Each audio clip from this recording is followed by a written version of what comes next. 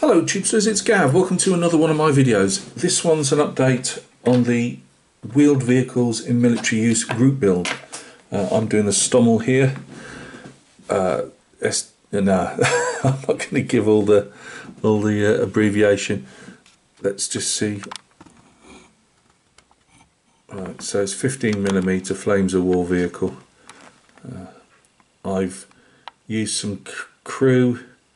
I can't remember if these are Flames of War or plastic. I think they're Plastic Soldier Company 15mm figures. They're actually part of like the mortar section. It was like a heavy weapons platoon. There's a couple of mortars and a couple of MG42s.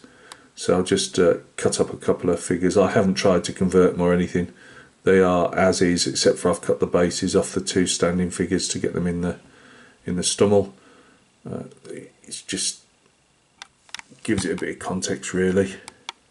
Sorry about the shaky cam. I'm just trying to get a different view of the Stummel itself. So we've got a tiny bit of work still to do on the Stummel. I've got a bit of foliage to put on the front. Still got to work on those jerry cans a bit and a couple of little touch-ups and put some weathering on the sides of the vehicle itself. I'll see if I can turn it round just to see if we can get the other crew figures in shot. One of the major components to having it with crew figures in a firing pose is, I forgot the sighting unit. There isn't one with the kit. You have to make one up yourself, a bit like I did with the Hornice. So I've got to make one of those out of plastic sprue or plastic rod, and you know, just paint one up and stick that on the vehicle. Originally I was going to have it either empty, then I was going to have it with the crew as if it's in a driving mode, and I did try and look for some figures that I could cut and shunt, you know, and try and get to like be sitting on sides of the vehicle and that, and nothing really worked, so I just went with the classic firing pose. It normally would have a four-man crew. The fella on the engine deck, he could just be an infantier that's telling him where a target is, or he could be part of the crew that's just helping maybe with some binoculars or something to help the guy with his arm up ready to tell him to fire. As I say, I did weather the bottom. You can see I've on this front tyre that's in shot now, I put some oil streaks on as if a gasket oil seal's blown, and we've got some oil leaking onto the tyre. We've just got the two Balkan crosses on the side. I've got no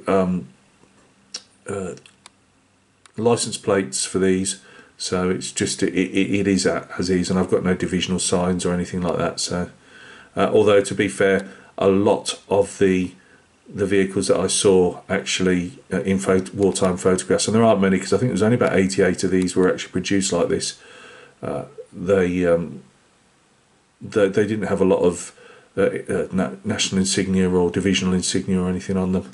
I must admit they did normally have number plates, but obviously say I haven't got those, so we'll just have to pretend they've been painted over or something. So once I'd done that, I was just going to put it on this black background that I normally put it on and say that's it. And I thought, no, let's make a little, if not a vignette, but a photo setting for it, because I can use it for other vehicles. I can even use it for me 18mm. There we go, get him in shot. 18mm Napoleonics. It looks a bit big up close in the camera there, but could even use it to put a base on there and photograph it. So let's get back a bit. The idea of this is, let me get me little pointing sticker, some description. Pointing scalpel will do. I saw, when I was looking for Stummel pictures, a lot of the time you'll get the half-track version with the same infantry 7.75mm howitzer, something like that. I think it's 75mm howitzer.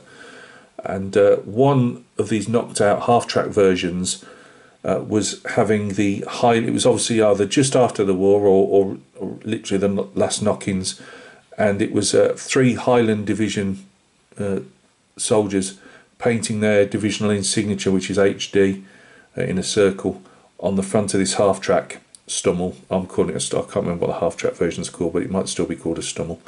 And they were just painting for the camera, you know, they were painting their insignia on it.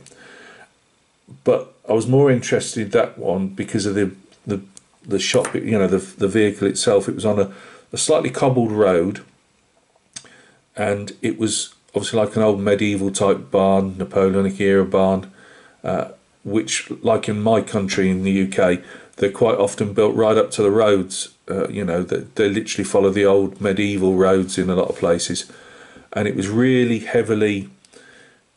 A lot of this is just obviously put on. Well, it is. It's put on by hand, almost literally by hand, and it's extremely lumpy. And this one particularly was. Some of the plaster had come away, and it got these big old, not bricks, but they were like big old stones. So I've replicated that with cork.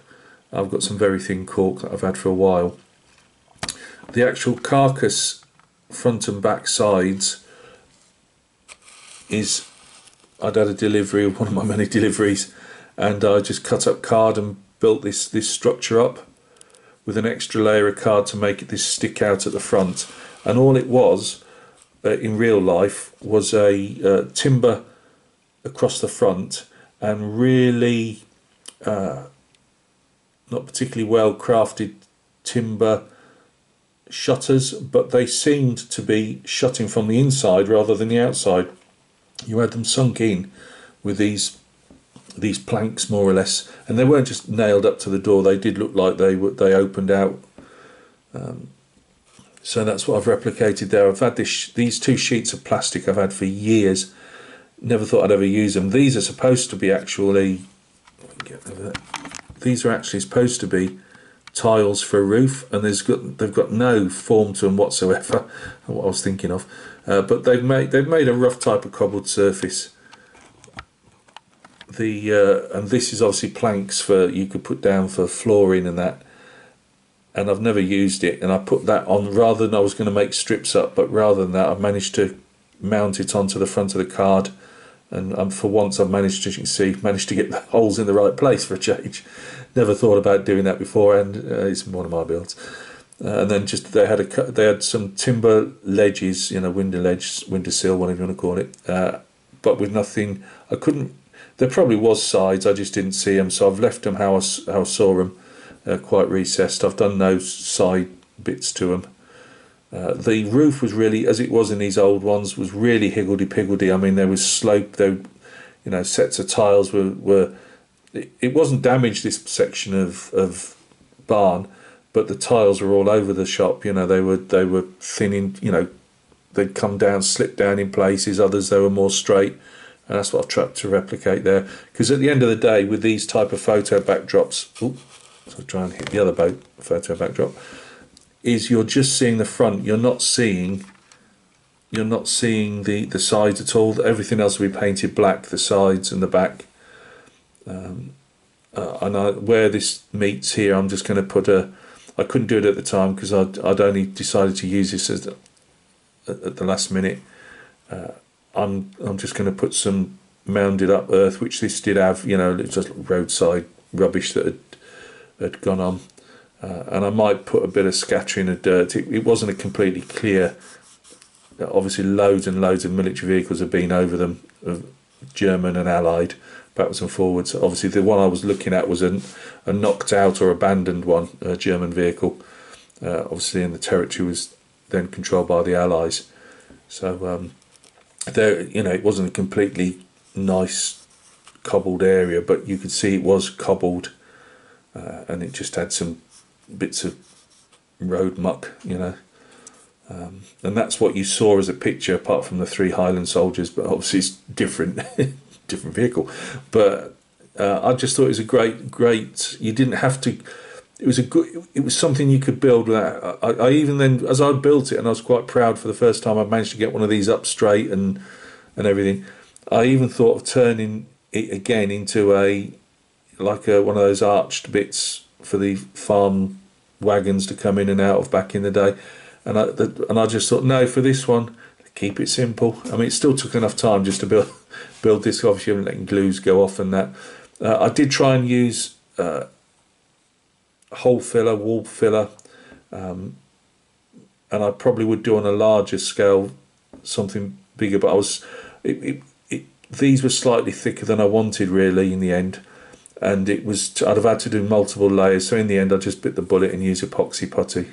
Bit of an expensive way of doing it, but I specifically wanted that lumpy, so I've put it on. Used my clay shapers just to, if I can see it's not smooth, but as I was putting them on in sections, just rolled them out with rolled the epoxy out with well, in fact I was using this, I believe, one of my little handmade tools there, and just put it on some talcum powder on my desk and just rolled it, you know, and put the patches together. Bit of water. You've got to be careful with water, obviously, and the PVA glue. Don't use a watery PVA glue, obviously, on this card, because it'll just buckle and go out of shape. And the blue, as I've said to you before, this blue foam is actually offcuts. If you go on eBay and put blue foam offcuts in, you can usually pick up some decent bargains, like firms that have just got loads of these offcuts, make an extra few quid, they'll box them up and sell them on eBay. And they're usually roughly all the same, obviously, because they've come off the same project. And I've got a fair few of these, and they make nice little bases. So this will be the last in progress update, if that makes sense. I will have this, if Joachim and Marcus see this, I'll have the photographs hopefully to you by the weekend. So this will all be painted up, and then there'll be a reveal with the bits and pieces I want, the last few bits I want to do to the Stummel, and obviously the barn actually painted. But as I say, this is obviously a license where the bricks are, but they were in that corner exposed with plaster, and they were this big higgledy-piggledy just mounted on top of each other. I wasn't sure what the backing was.